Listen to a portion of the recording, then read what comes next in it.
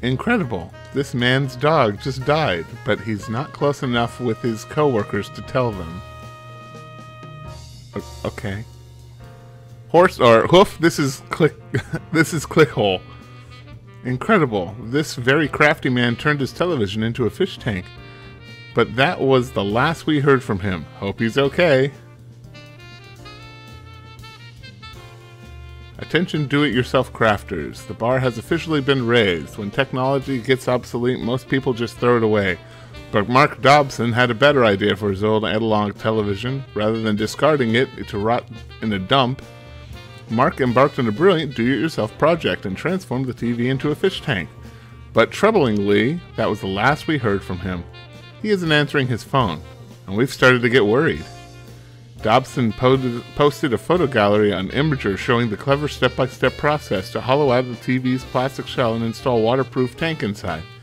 But he hasn't answered any of his questions in the comments or given a like to anyone complimenting his totally cool work that's functional and sustainable.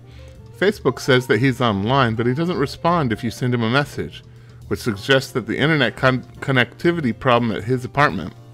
But even then, you would think Mark would just hop on a 4G on the to interact with fans of his work.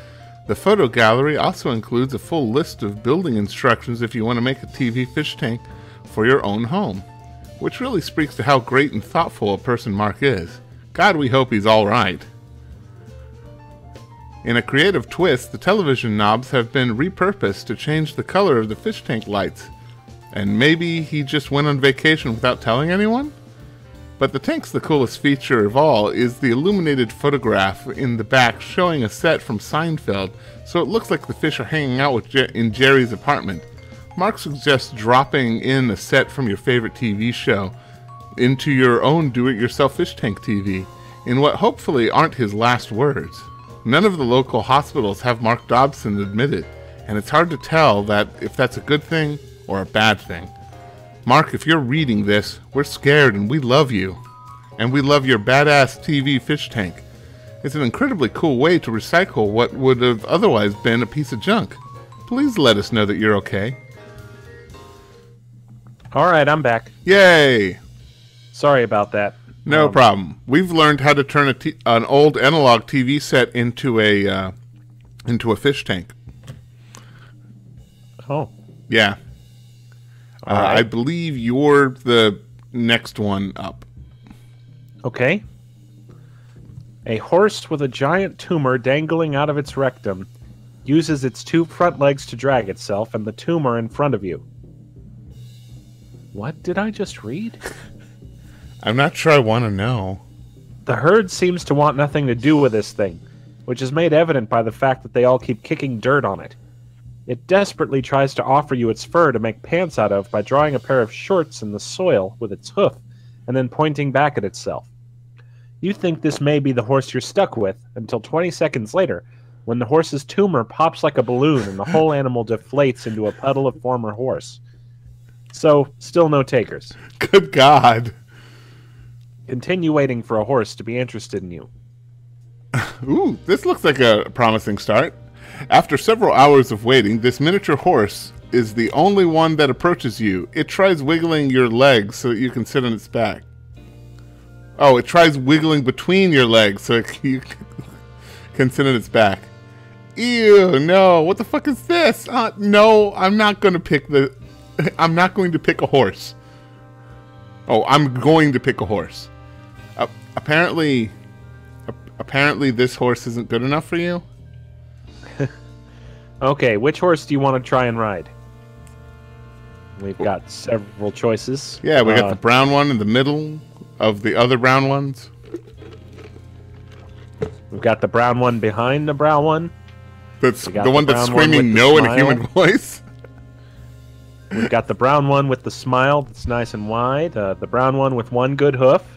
And two bad ones. And one hoof that's actually a bird with a horse hoof for a beak. And the brown one that is very still and maybe feeling sick and also blind and laughing. Noted. I'm gonna go for the horse that's screaming no in a human voice. You got it. Oh my god, what am I looking at? You picked a rotting horse corpse. You know this horse has to be alive to ride it, right? Pick again. Wow. What happened? But it was screaming. Okay. Ghost horse. I'll go with the brown one with the smile that's nice and wide. That's pretty old. That's a nice looking horse. You've picked a nice smiling horse. With your new knowledge of riding, what are you going to do to break the horse's spirit with guilt and shame? Get it to accidentally kill someone it loves? Form a deep bond with the horse instead. Becoming the first human to ride a horse is not worth it if it must be done through wanton cruelty. Given that I am quite the sadist, I'm cool with choice number one, but, what would be the polite thing to do? Man. Let's go for, deep bond with horse. Okay. Once again, another horseshoe, but whatever. Given the turbulent relationship 3500 BC humans have with horses, this won't be easy. Staring deep into the horse's eyes, you take its hoof into your hand. Okay, you can kiss the hoof, lay a wreath of flowers around the horse's neck, and blush. Or you can give the hoof a handshake like business professionals would, lay a wreath of flowers around the horse's neck, and blush. I will kiss the hoof. Aww.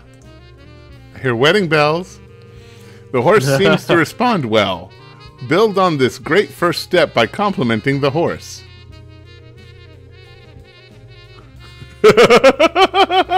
Your eyes are pitch black and forever. Is that the one you you're were choosing? a horse in every way that I care about. I'd be honored, not offended, if your horse teeth slowly sank into my skin. I respect you more than dogs, and only slightly less than my fellow man.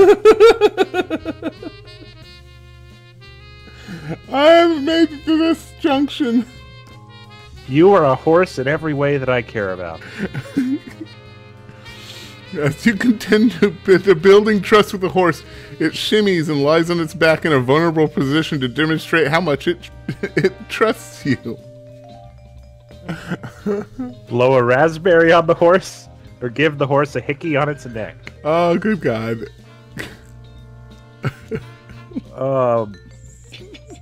Ew. This is getting weird.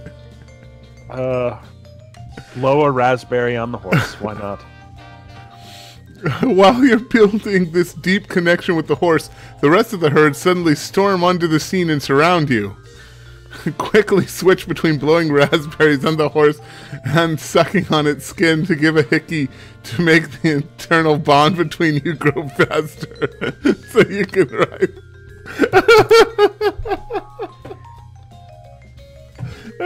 You're gonna have to take the next one, man.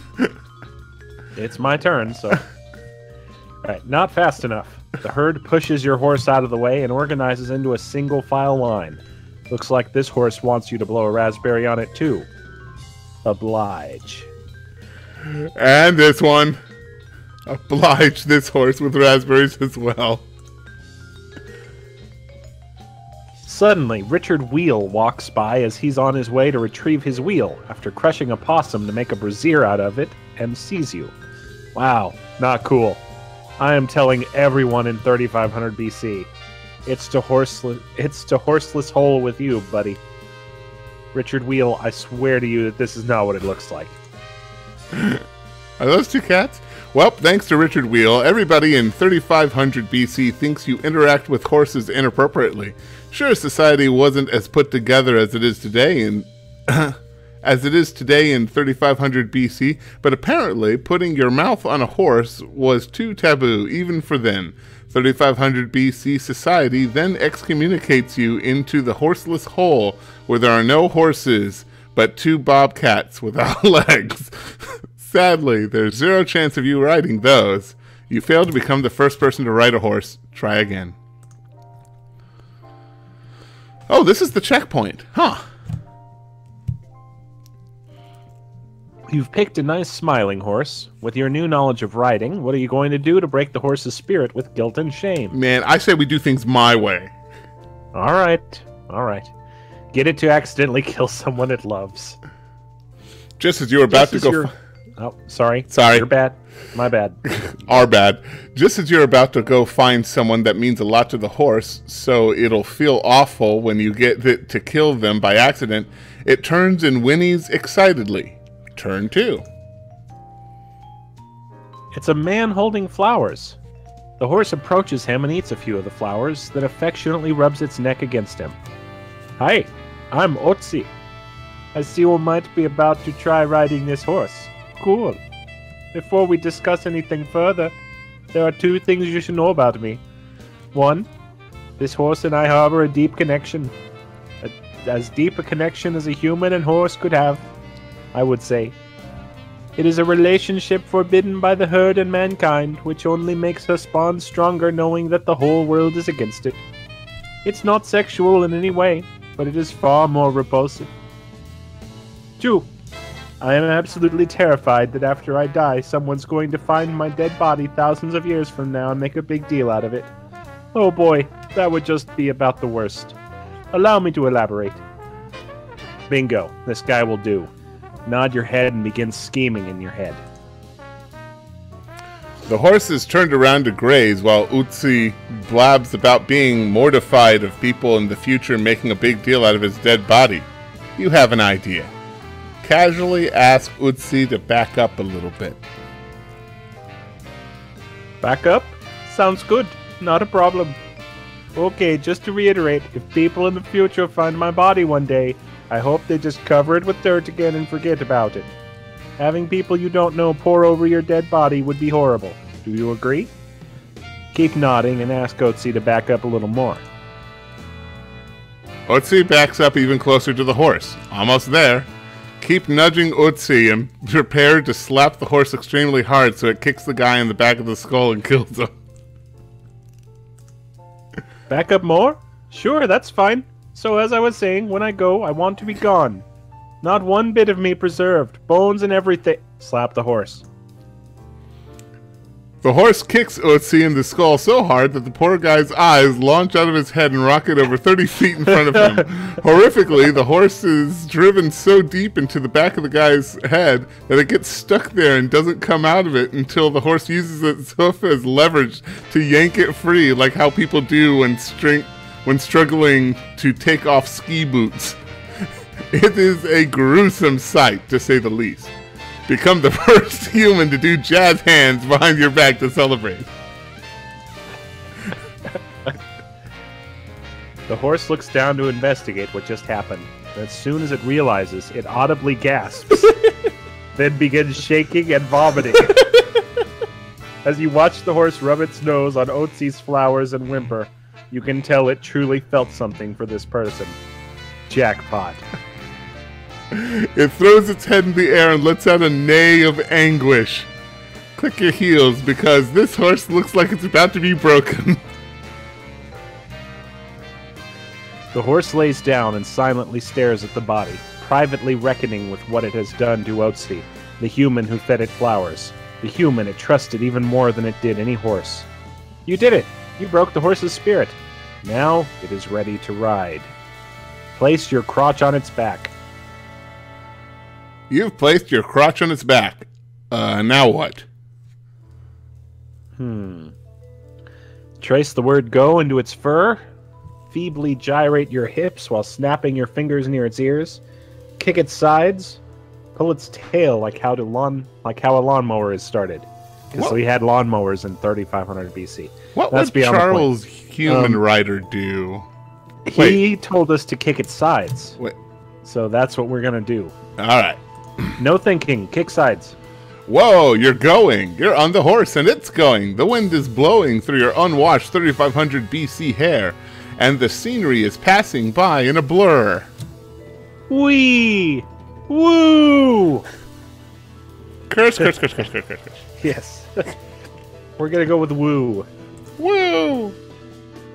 Oh no, look out! The first ever human dog pile is happening right on the horse's path. Hopefully you remember how to control this thing. Make the horse jump over them. We're going to pull its ears. There we go. Your horse jumps. You land safe and sound. Blah, blah, blah, blah. You land safe and sound and keep on riding and riding all the way to 3500 BC Beach. Wow, wow, wow, wow, wow. And that's for me again. Okay, I'll be right back. Okay. We're right at the end. Alright, what else has happened? Greta Gerwig says, as I see it now, there simply aren't enough catfish, trout, or red snappers in the world to pay off the debt I have racked up with my local fishmonger. If anyone could spare me some chum in the time of need, that would be greatly appreciated. Greta Gerwig. Hey, Big Red. The thing that keeps me from celebrating too long after winning my first Oscar was knowing that I still needed 15 more to even make a chess set. In the breathtaking transformation, Christian Bale dropped an estimated 900 pounds to get his scrawny body ready for The Machinist just months after starring in the Academy Award-winning The 1,013-Pound Man. Hello? Hello. What did I just walk in on? Oh, I was just reading stuff while waiting for you. No big deal. Okay. Okay, I think it's your go. Charles People Rider sees you from afar. He is doing it. He is riding a horse. A horse has been ridden for the first time ever. Give your mentor a knowing nod. Nod. He rides, shouts 3500 BC Baby on the show in a show of support. Blow the baby a kiss in a purely non-sexual way. You ride on with one final objective on your mind. Richard Wheel. You approach Richard Wheel on the horse in full sprint. What? You're actually riding a horse? Big deal. Wheels can't die, but your horse will when I roll my wheel from the top of Horse Family Bath Mountain and make pants out of them all. Trample Richard.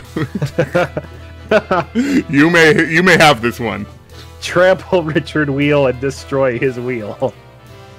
You leave a trampled Richard Wheel and his now destroyed circle in the dust. He experiences such a severe concussion that he forgets his idea for the wheel, so you steal the wheel from him. A 3500 BC paradigm-shifting invention twofer. Nice. F you, Richard Nothing. You ride and ride, basking in your accomplishment. You get so caught up in the exhilaration of being the first person to ride a horse that you don't even notice that you're about to ride off a cliff. Quick, make it stop! Well, we know the answer to this one too, so let's pinch the horse's eyes. You come to a halt at the cliff's edge just in the nick of time. Congratulations! You were victorious in becoming the first human to ever ride a horse. Plus, you also became the inventor of the wheel along the way. Sadly, Jesus is going to come along in 3,500 years and steal all the thunder from your incredible contributions to human advancement by inventing Christmas. Even so, you enjoyed living to the ripe old 3,500 BC age of 24 years old, and taught the world that horses are for riding, not just making pants out of. And that's something to be proud of. Incredible. Yay. We Yay! did it. We did it together. Yay. And with 5 minutes to spare. Yay. And of course, as always, thank you for watching and spending a little bit of your time with me. Say goodbye to YouTubes, Chuck. Goodbye, YouTubes.